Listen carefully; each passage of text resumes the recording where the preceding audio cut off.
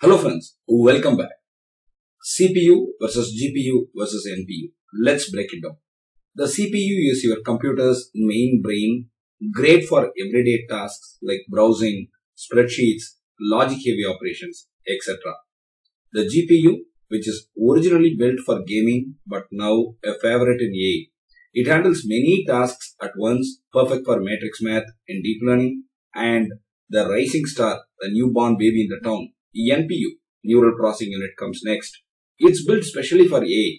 Think of it as an assistant, AI assistant inside your device, making smart features faster and even more efficient.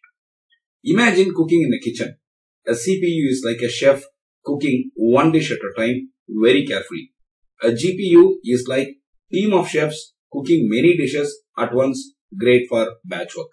An NPU is like a robot chef built to make one specific dish. This is AI here, faster and more energy efficient than any human.